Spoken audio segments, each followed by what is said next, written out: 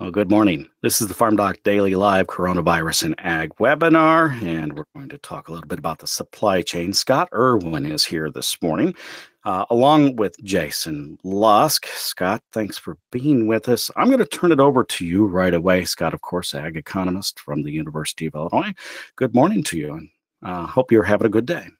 Well, thank you. I am, and I appreciate everyone that is tuned in, especially my partner for today's webinar, Jayson Lusk. Really looking forward to hearing what he has to say this morning. I want to just offer a few comments about what's going on in the markets in recent days. This shows the movement of grain futures prices for corn, soybeans, and wheat since the beginning of the year. And bad news recently for both corn and soybeans. We can see that in the last week to 10 days, both have been in a steady downtrend, so that soybean prices are now down about 15% versus the first of the year. Corn driven by the concerns about miles driven, gasoline use, down 20% now, seeing some extraordinarily low corn prices in the country. Lots of areas below $3 and well below $3. Wheat prices are holding up better, down only about 3% for a variety of reasons. Same chart for livestock futures prices for cattle, hogs, and milk. And here the percent declines are much larger than what we are seeing in the grains. We see that milk prices and cattle prices are all there, both are right there at about a 30% decline since the beginning of the year. Hog prices right there at about a 50% decline. We've actually seen in the livestock sector that the specter of some of the supply slowdowns, even though they're getting a lot of headlines, are not driving prices as of yet down more. This shows what's going on in the stock market and with crude oil futures prices. So we can see that the stock market has continued to hold up even with the decline yesterday, standing at about 14% drop for the year, which is still fairly remarkable considering the level of economic contraction that we're currently apparently experiencing. Of course, in recent days, crude oil futures prices making a lot of news. Very important, the black line you see here is the June WTI futures contract, and that is now down essentially 2/3, or just right at 66%. Had been holding about 50% decline until roughly the last week, and now down to unheard of low levels. This is what's getting all of the headlines in the last 24 hours. Here I'm showing the price level of the May and June WTI crude oil futures since the beginning of 2020. So this is not the change, this is the actual level. And you can see, as you would normally expect, the price of the May and June WTI crude oil futures are very, very small differences, and that persisted right up until about 3 weeks ago. And then the May, and that gap started to widen rather noticeably in the last week, but both prices were still holding above $20 a barrel until the last couple of trading sessions. And then yesterday, the unheard of, and what would previously have been unthinkable, the May WTI contract, which expires, trading ends today and the delivery process starts. Yesterday, that contract closed at negative $37.63 a barrel and had a one-day price decline of roughly $56 per barrel. Now, I do note that this morning that the price has now come back up $44 a barrel and is about plus $5. And this has sent shockwaves around the globe. I think this is why the stock market was down sharply yesterday. And I don't want to spend too much time explaining how this happened, but basically what this means is that we've had roughly a 45% decline in gasoline usage in the United States, and we haven't been able to shut down the crude oil taps that fast yet. And so we have an oversupply of crude oil that has now overwhelmed our storage capacity. And basically, a negative price for crude oil means that coming out of the pipeline, there are no alternative uses for it. You can't store it. There's just nothing you can do with it. You can't put it out on pasture like cattle. And so this is the price you're having to pay to, in essence, get rid of it and to use, I guess, extremely expensive storage by somebody somewhere, or burn it off or something. But that's what the market is telling us, that this is the price to get rid of it when there's no normal use for the commodity. My final comment in that regard is, like I said, this has really sent shockwaves through global commodity and financial markets, this negative price of crude oil. But I think it's important to kind of keep our heads and realize that this may not actually signal that we're going down another leg in miles driven and gasoline use, at least here in the US. This can be a situation where the total cut from coronavirus restrictions on driving really don't change. This is just the fact that the crude oil supply tap is just not being cut off enough, not that our usage is really cratering again. So we'll really be wanting to watch those statistics as we move forward. So that's what I have in kind of reviewing the markets. I'll turn it back to you, Todd. All right. So if you have questions for Scott Irwin, go ahead and write them down. I have a question for you, Scott. I think I want you to answer as they're filling out this quick poll. So take a moment. In my local area, food items most frequently unavailable at the grocery store, and fill out which one of those are most frequently unavailable. You'll get a choice of one, I believe: meat, milk, eggs, fresh vegetables, or bread. Usually, Scott, there isn't a carry, or not very often a carry in the market. That's why those two lines for crude oil, that is. That's why those two lines mostly were running together early on. Is that correct? Well, there's usually a carry, but it's not typically very large. And when the scale here is so enormous, the scale of prices on that chart is $100 a barrel, and so even a $2 or $3 a barrel difference, which is kind of a normal, maybe level carry, looks like the lines are on top of each other. Yeah, we're still filling out this poll, so go ahead and finish that off. We have a few more people I think probably can vote. The other thing I wanted to know, did the CME group have to do something special? I think they did, in order to allow negative numbers to show up. Did you see that? Yes, they did make an announcement in the middle of the trading day. I don't know exactly what time, that they were going to allow negative prices to be that was in the middle of the day, system. Friday, right? Or Thursday. I don't remember which day that was, but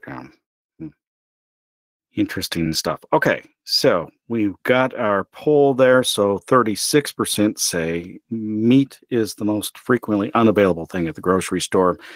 Eggs at 26%, and Jayson Lusk is here from Purdue University to maybe give us some perspective on that particular poll and what he thought it might show, and how this differs or doesn't from his idea of what's going on in the supply chain. Jayson, thank you for being with us. So why don't you tell me a little bit about the poll you just saw, and yourself, what you do at Purdue, and then go ahead and get started with your slide set. I'd appreciate that.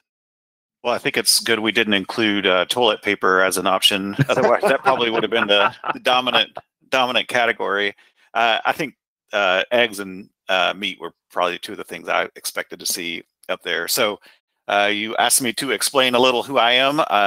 I'm a professor and department head of the head of the agricultural economics department at Purdue University. Most of my research focuses on the consumer end of the food supply chain, so food demand issues, but also just trying to think about linking that back through and what are implications that are happening at the retail level for food processors and farmers, and for a variety of reasons. Over the years, I've done a lot of work on meat and livestock issues, and so you'll see that reflected in my comments here today.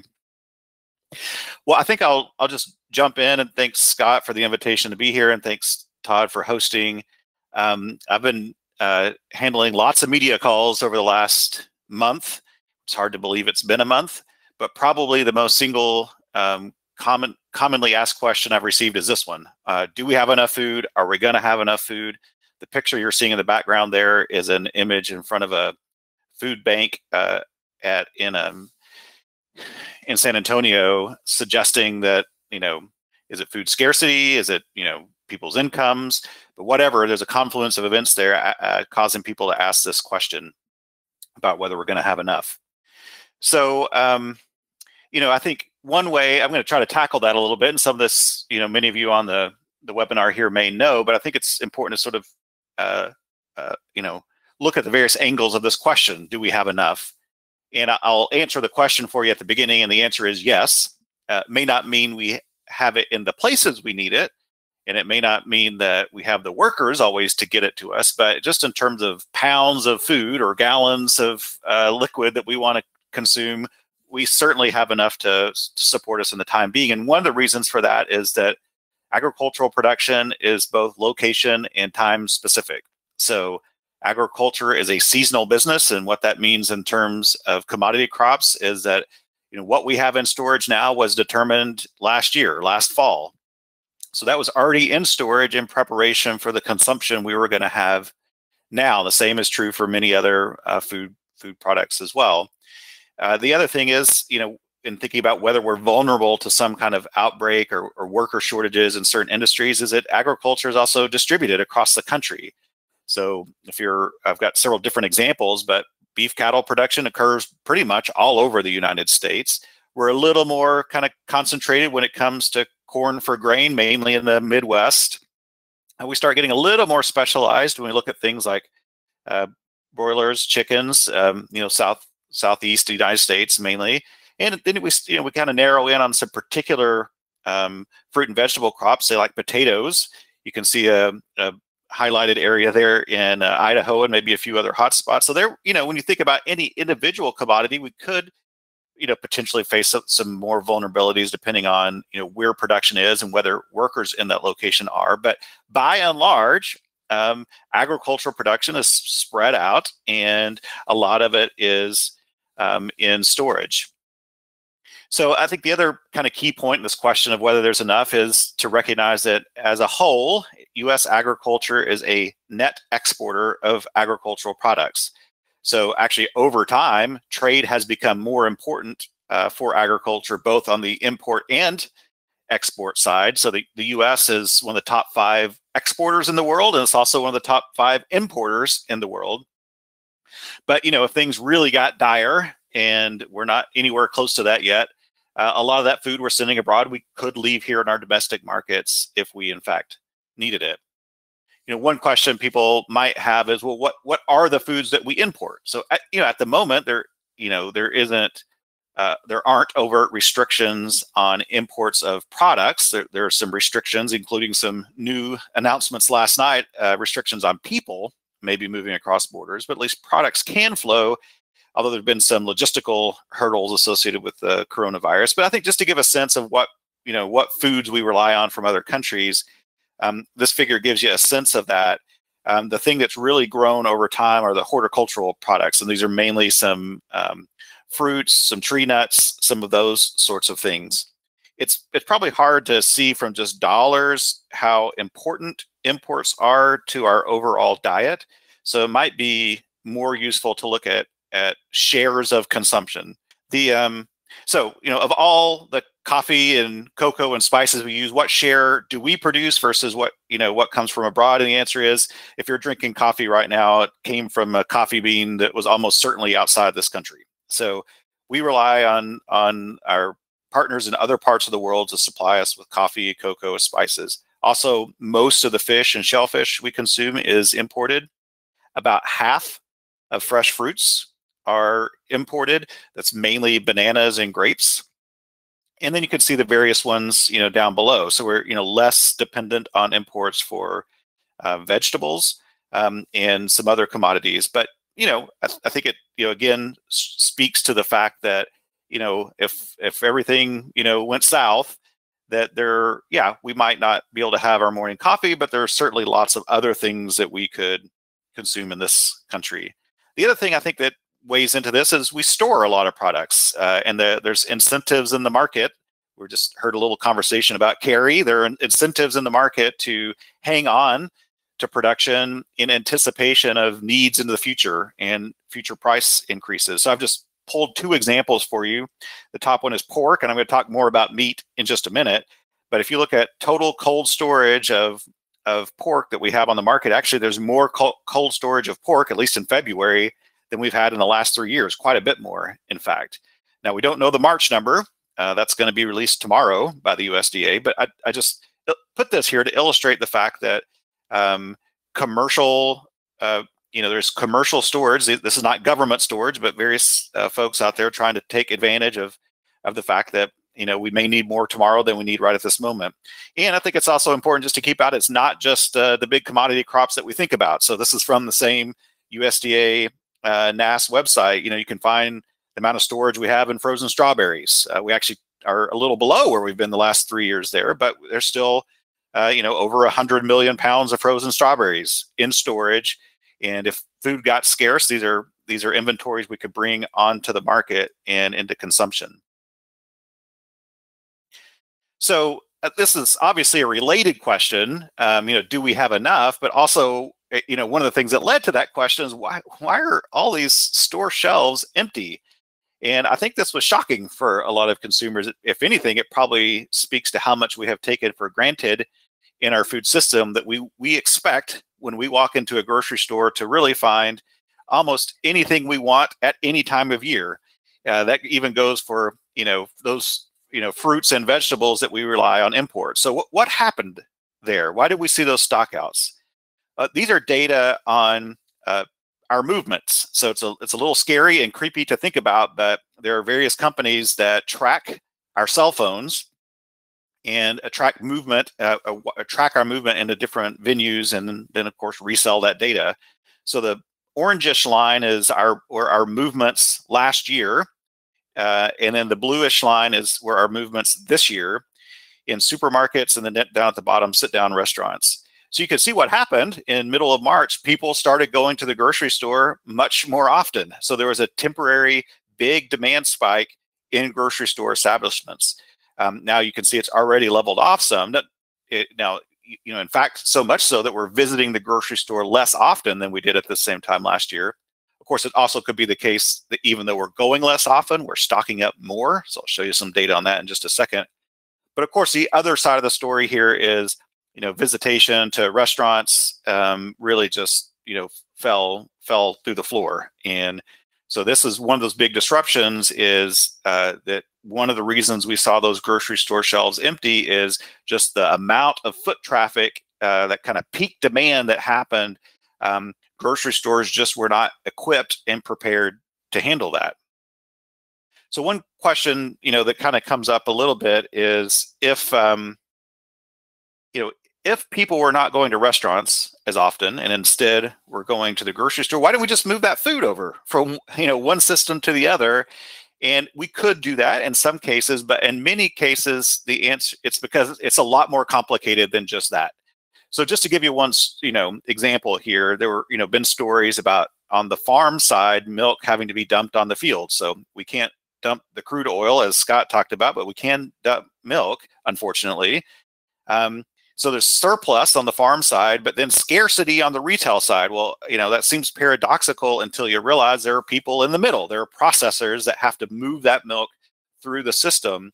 And then we have to think about, well, how do we consume milk and dairy products away from home? Well, one of the big markets that was shut down were schools, right? Children are drinking milk at schools. What's the form in which they drink that milk? What's those little tiny cartons, right? That's very different than the gallon jugs we buy at the grocery store. Maybe on a slightly different scale, the cheese you and I buy in the grocery store might come in little half-pound bags that you see there. But if you're a restaurant, you might be buying 50-pound blocks or 40 or 50-pound boxes of shredded cheese to put on pizza.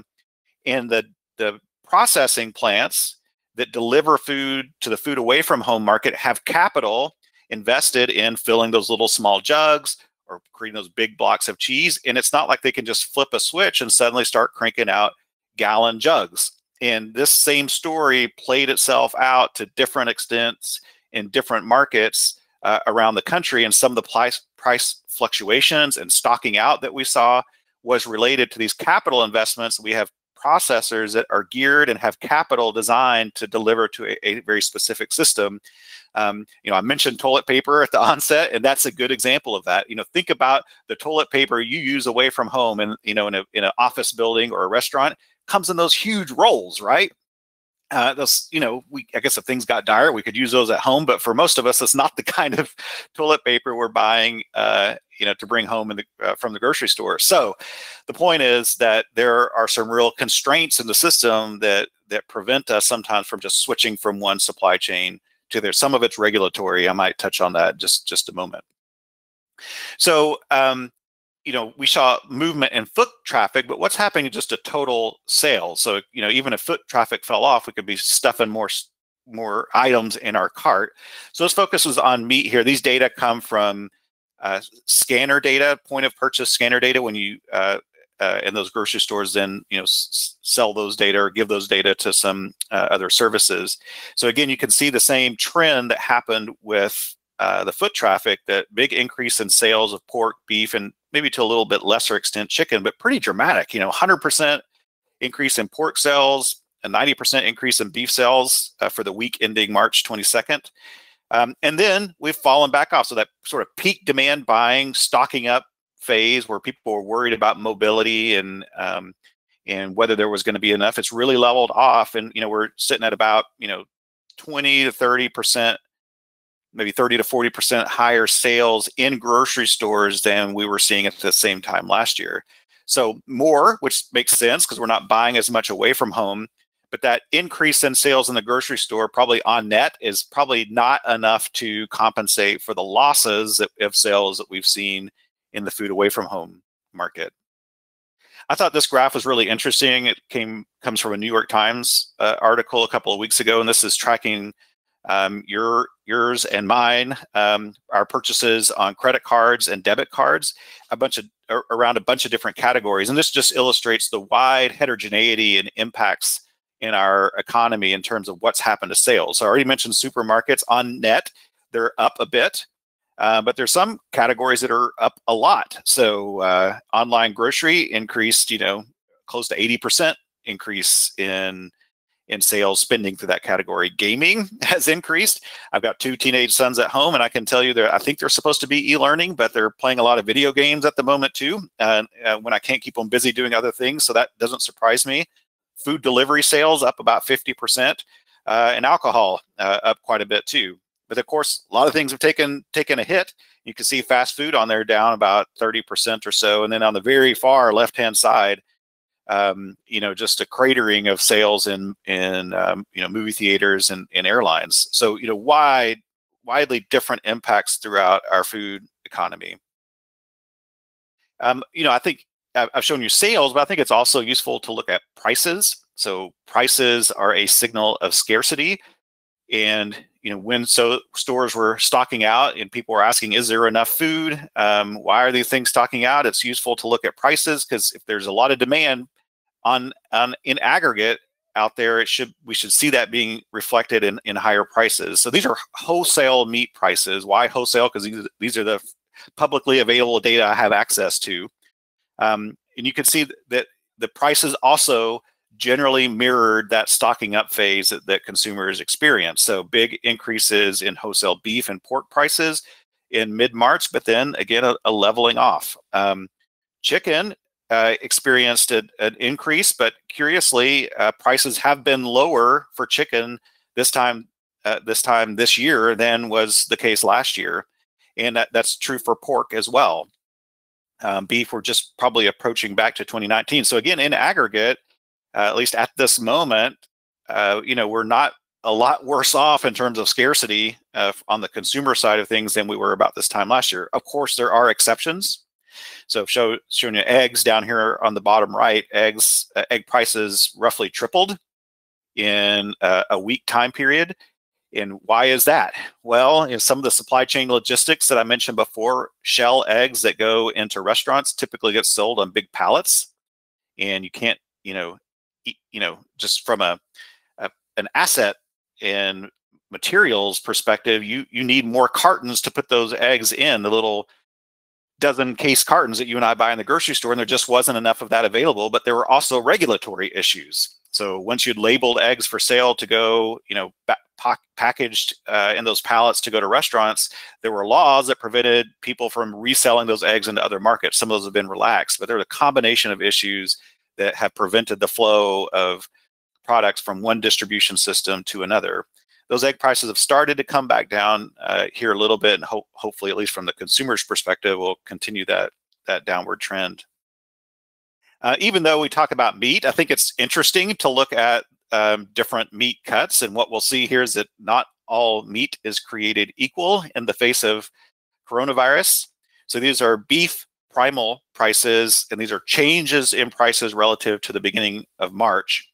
And again, it just depends when you look at meat. So round chuck primals increased almost 46% since early March, but other cuts actually fell in price. So loin prices are about 4% lower. The short plate is about 17% lower than was the case at the beginning of March. So it's all beef, so what's going on here? Two things. One, where do you make ground beef? Mainly from chuck, and you can convert round to ground beef. So ground beef is more affordable. The roasts that come from these products are more affordable. These are cuts that are used away from home, but maybe not quite as much as something like a loin. So you see the extent to which these different products are used in different establishments, and of course their relative price point being reflected in different prices. You can see similar phenomenon with respect to pork primal prices. Curiously here, pork loin prices they rose and stayed fairly high.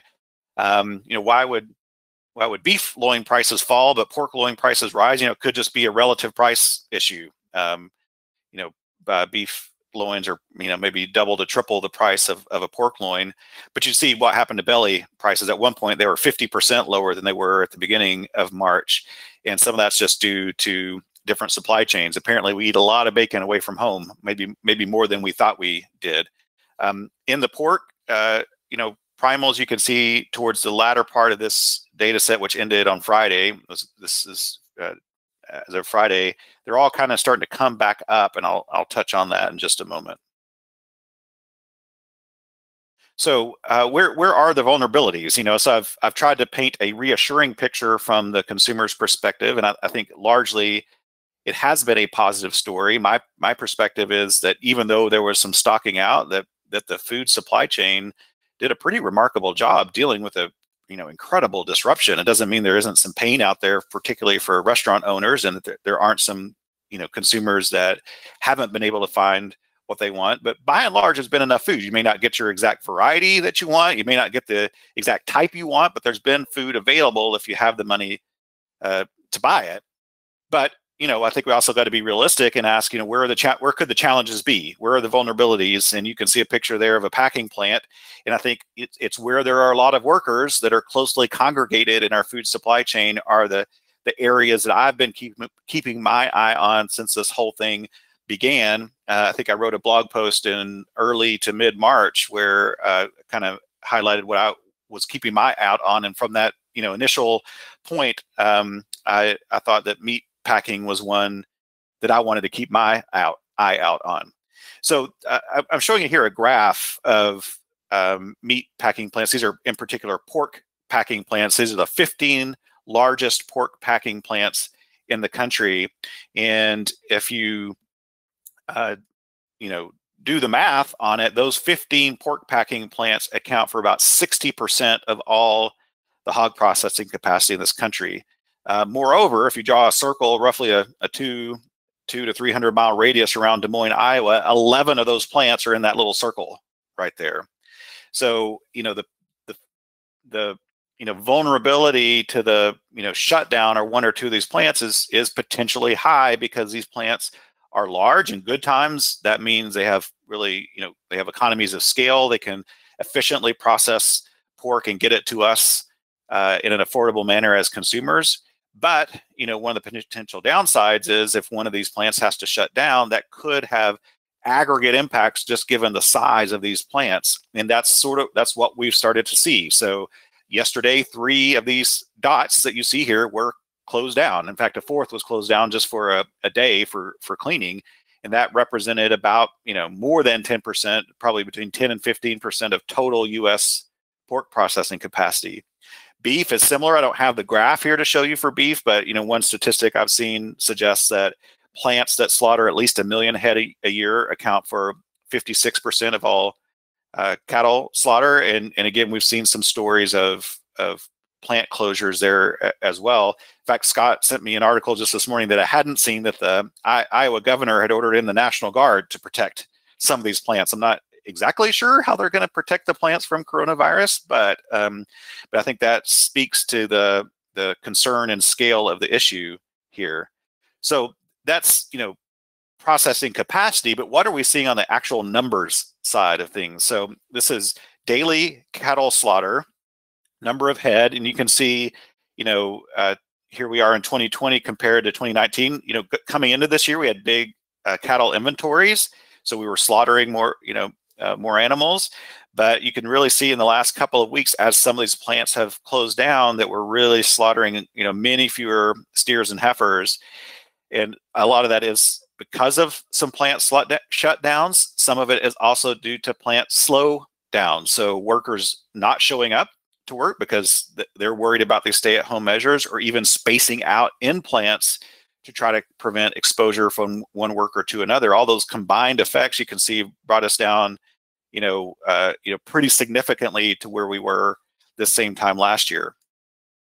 The next slide shows you the same data for pork. Again, we were processing more pork coming into this year just due to animal inventory numbers, but we've taken a real hit here in the last week or so. Now, the big dip that you see here that happened around April 13th, that was probably associated with Easter and closing down some plants associated with the holiday. Easter in 2019 was later in the year. But still, actually, I didn't update this graph, but yesterday's slaughter number was about 370,000. So that green line is going to dip down quite a bit again. So, that's reflecting the fact that we've seen these 3 or 4 closures here in recent days. So this is, I think, a really significant challenge for the production side of this. There's already some discussion of what are you going to do with all these animals. I mean, this is a just-in-time or close to just-in-time production system, and you could slow down animals on feed. You can put cattle out to pasture. It's a little harder to do the same with hogs. You can slow them down a little bit, but at some point, and it's disheartening to think about, but discussions of euthanasia or some other things, I think all cards are kind of on the table here for some of these discussions. So I think it's a really concerning and distressing sign, mainly on the farm side of this equation. I think on the consumer side, we're not seeing big price run-ups yet. Particularly for pork, we have these large inventories in storage, at least for the moment, according to last month's data we do. So hopefully we're going to be okay on the consumer side, but I think it's a very fluid and volatile situation to keep an eye out for in the days to come.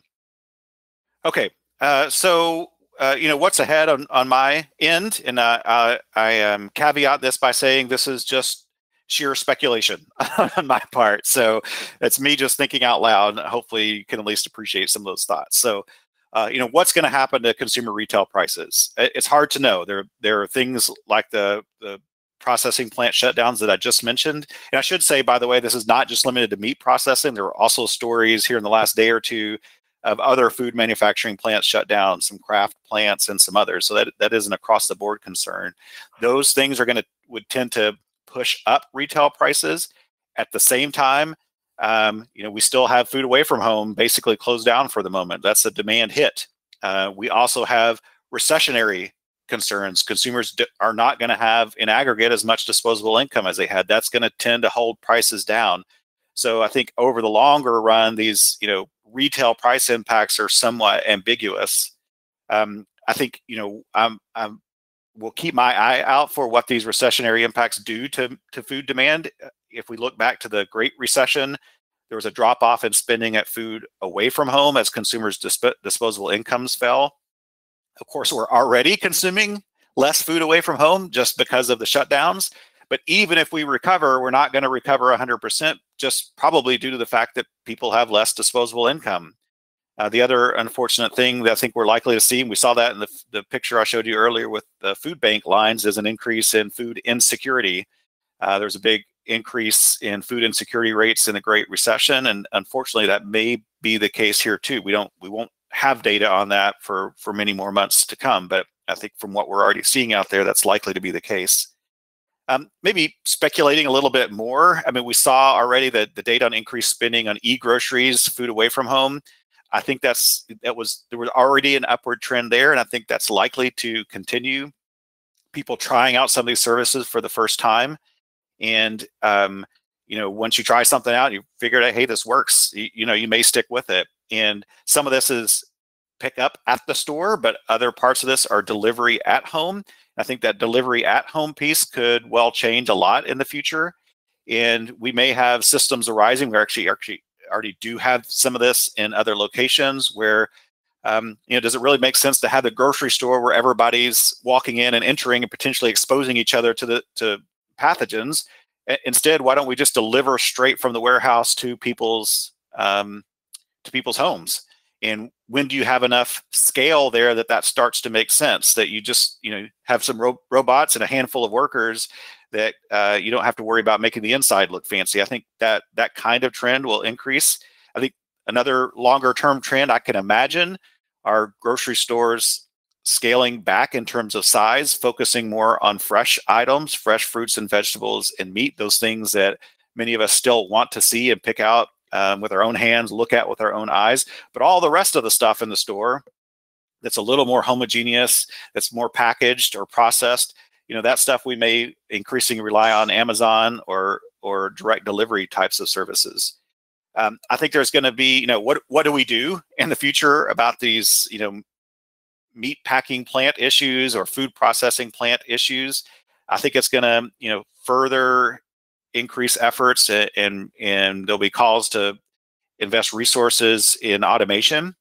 The thing about processing animals and food is they're not as uniform as, say, putting together a car is. They come in different shapes, sizes, sometimes even different colors, and that's why it makes it tough to automate. But there are developments out there, and I think there'll be further calls to do that. I think it'll also be the case that even within some of the big processing companies, to think about questions of geographic scale, and is it worth giving up some economies of scale to have a little more production spread out in slightly smaller plants? It didn't make sense when times were good, but I think this pandemic has shown us times aren't always good. And then I think the last thing that may weigh in there is what are the regulatory barriers? There are some regulatory challenges associated with people setting up food processing plants that aren't quite as large, and maybe some of those need to be thought about. I think a trend that we saw on the food away from home side of things in especially in some bigger cities, where that there had been such an increase in, say, Uber Eats and the delivery services from restaurants, is that it started making sense for a lot of these kitchens to open up kitchens that didn't even serve the customers directly at the sit down place. So you may think you're buying from name your name brand restaurant, and you are, but it's not the same place you go to sit in. They're just operating a separate kitchen that's solely dedicated to delivering food away from home from their kitchen. I think we'll see some more interest in that sort of thing. And lastly, I think there's probably on the part of a lot of consumers going to be rising interest in local food issues, more direct farm delivery. I know talked to a number of people in this space that have just seen interest and orders fly through the roof. I mean, this is still a very small part of our food system, but I think that at least from the consumer demand side of things, there's going to be a lot of interest in these kind of food systems. We already had been, but I think will be even more so going on out into the future. So I think with that, I'll stop talking and see if there are things that you all would like to talk about.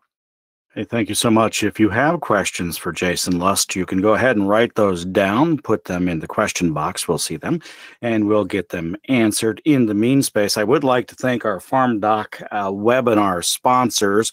They include Compeer Financial, Farm Credit Illinois, the Illinois Corn Growers Association, FS Growmark, and TIA Center for Farmland Research. That's right here on campus. And of course, the Department of Agricultural and Consumer Economics, based in the College of Agricultural, Consumer, and Environmental Sciences here on the campus of the University of Illinois. Those all are supporting this webinar so that we can continue the work from the FarmDoc Daily team. So we do want to thank them very much. Looking forward to some of the webinars that are coming up on Friday of this week. We'll take a look at policy and political outlooks. And that should be an interesting one. Less than a month, of course, Congress enacted the CARES Act, and last week on Friday evening at 9 o'clock, I happened to be on this press conference that took place with Secretary Sonny Perdue. The announcement was made about how some $16 billion would be spent on the farm economy, another $3 billion that we can talk about as well. And all of that will be discussed on Friday. If you want to join us then, we sure would be glad to have you on hand. And then next Tuesday, Nick Paulson, ag economist from the U of I, and Joe Glauber will be here to talk about ag trade as it has been challenged and changed over the last several years. So those are a couple of things that are coming up. I did look up one point because I thought it was interesting about the National Guard being deployed, not only in Iowa, but I think also one of the listeners pointed out that it happened in Colorado as well.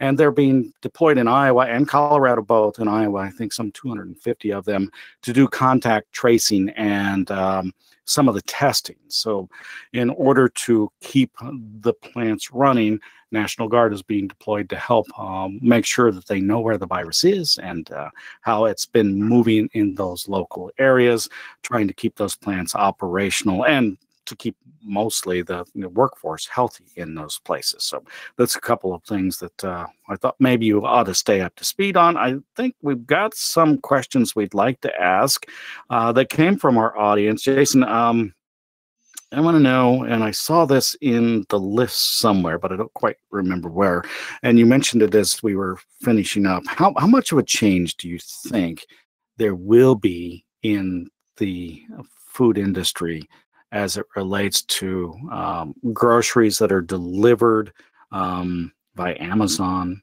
maybe Walmart, I suppose, in the future, and rather than eating out those pop-up kitchens or kitchens specifically for delivery? How much of a change do you think might take place, and how permanent would it be?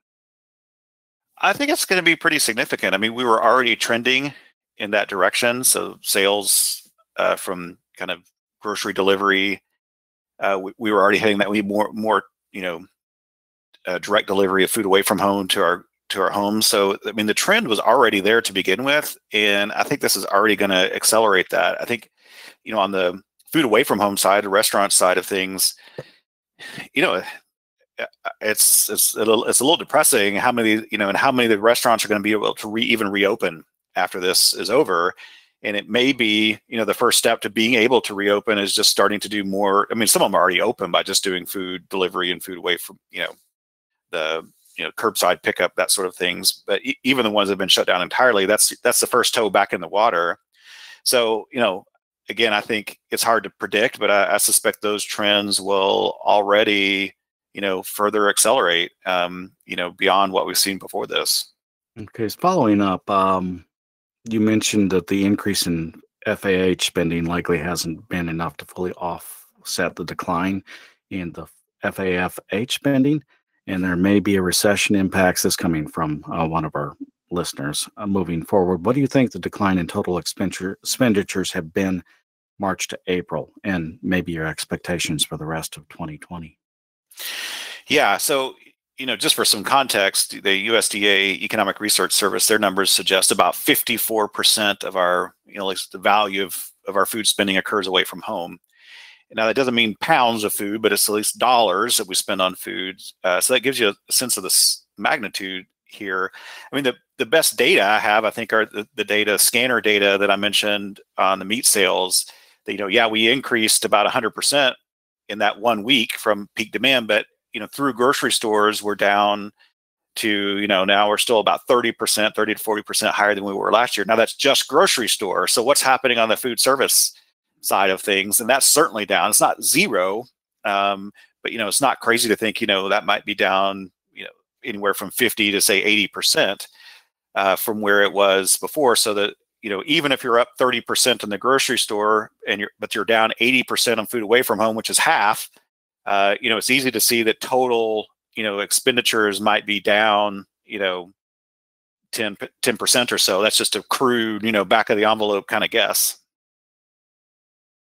A couple of questions about other parts of the food line. One on pulses, and they're kind of related, and the other on pasta.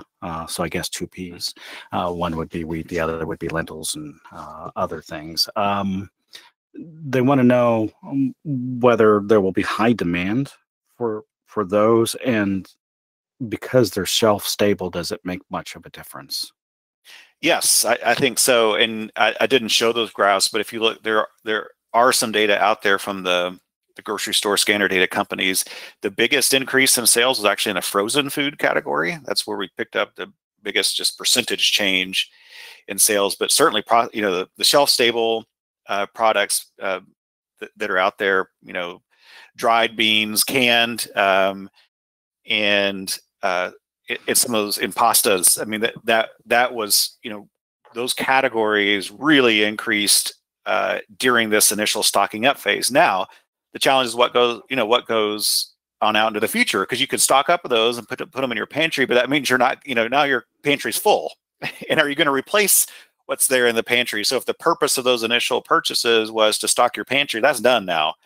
So what are you going to replace that pantry with that comes on out in the future? So, I have seen data that those categories really did increase immediately after. What I haven't seen is, what's happened to them in the subsequent weeks after that initial stocking out phase.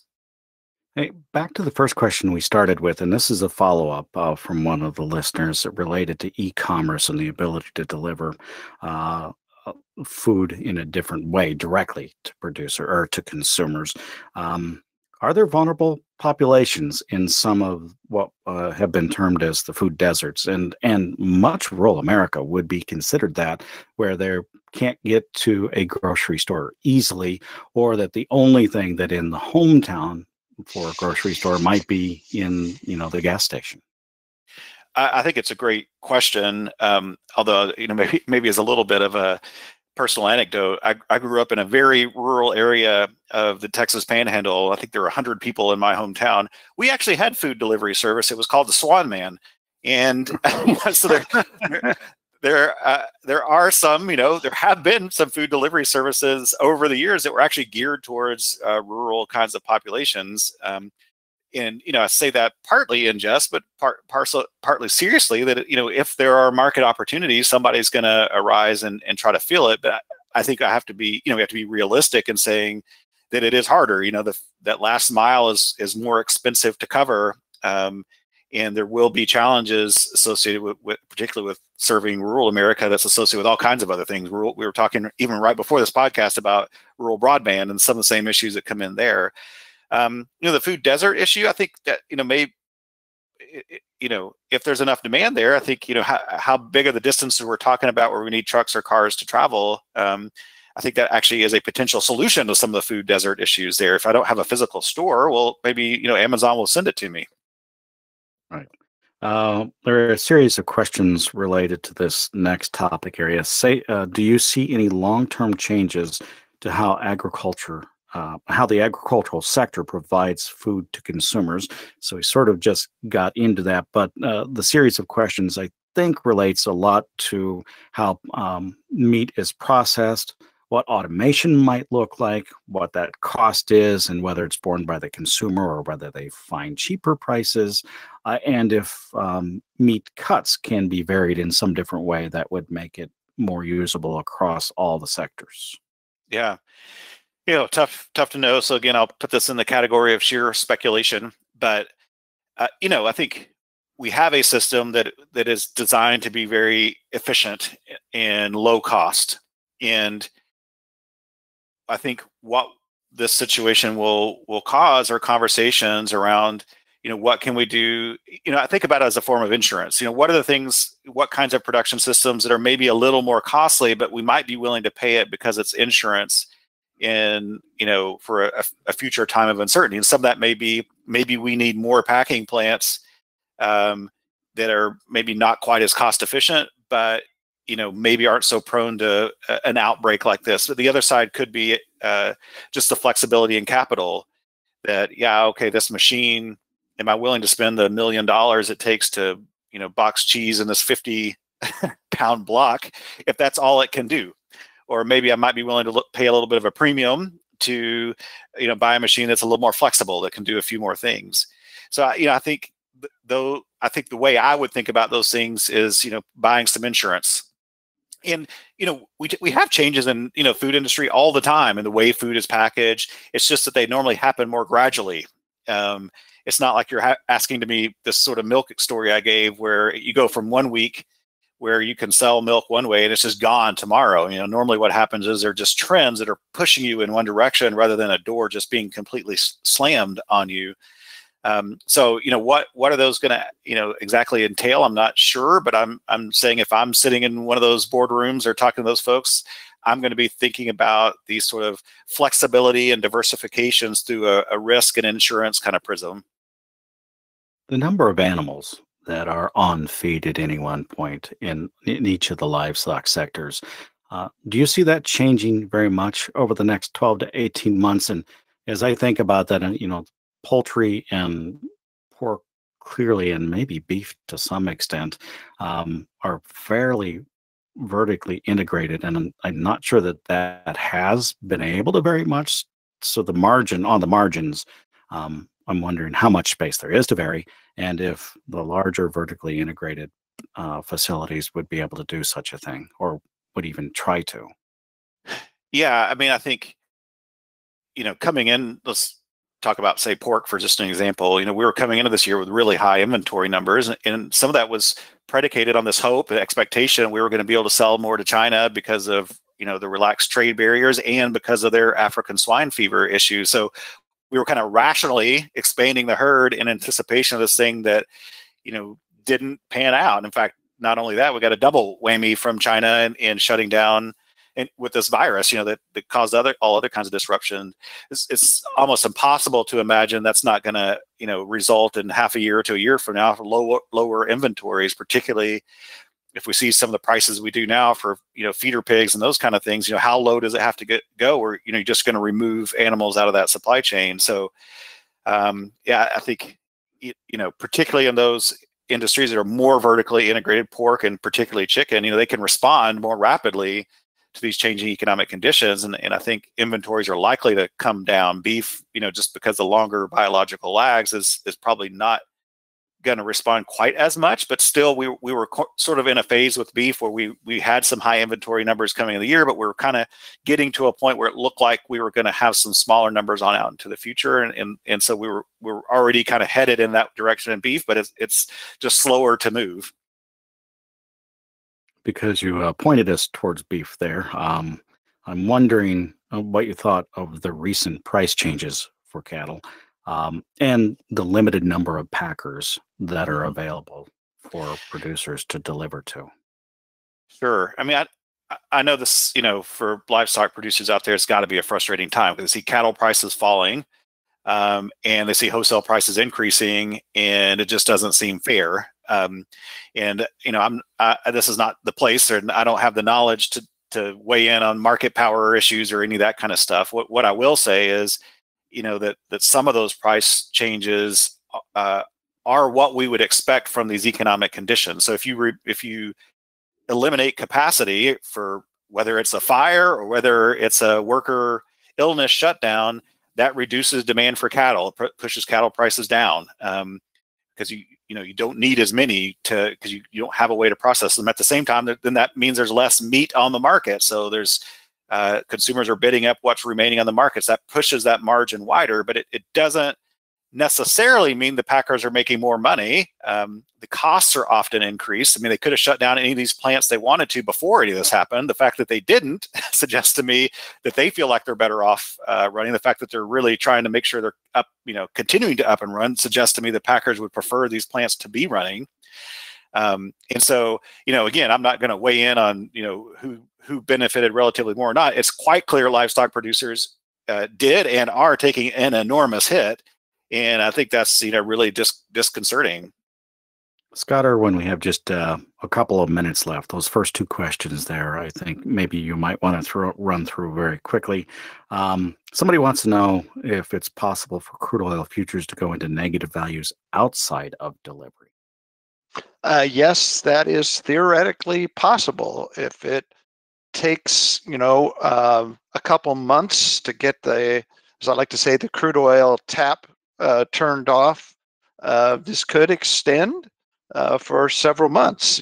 If, let's say, the crisis continues, it's more severe in the COVID pandemic than we expect, and we have to shut down even more of our crude oil production. That takes time. We could overwhelm things for a couple months. So in theory, that could go on. Personally, I do not expect that because we're making adjustments to our production and shutting that tap down as fast as we can. And just offhand, is the May contract in expiration, about to go into expiration?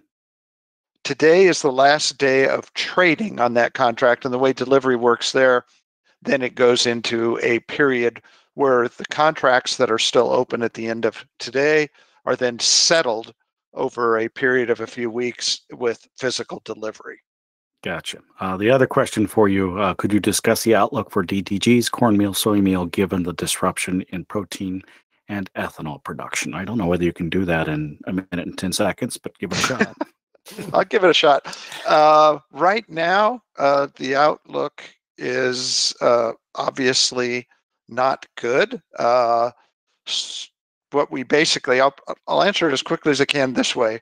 What we need to happen is for China to continue opening up, which will increase purchases of both DDGs and soybean meal and probably some corn.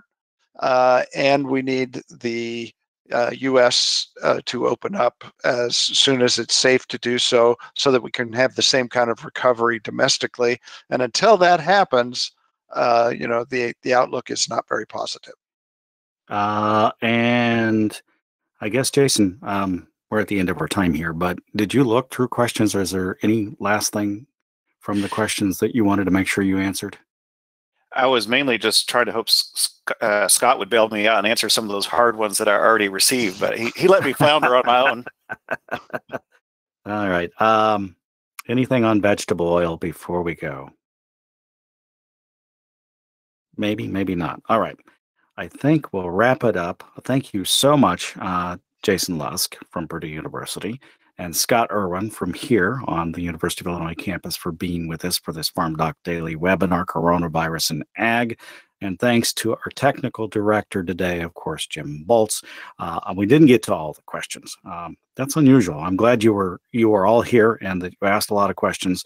We'll try in the future to get to more of them as quickly as we can, but an hour is just about as much time as I can take and the rest of the folks can manage as well. Thank you for spending this much time with us. We do appreciate it. You have a good afternoon. I'm Illinois Extension's Todd Gleason.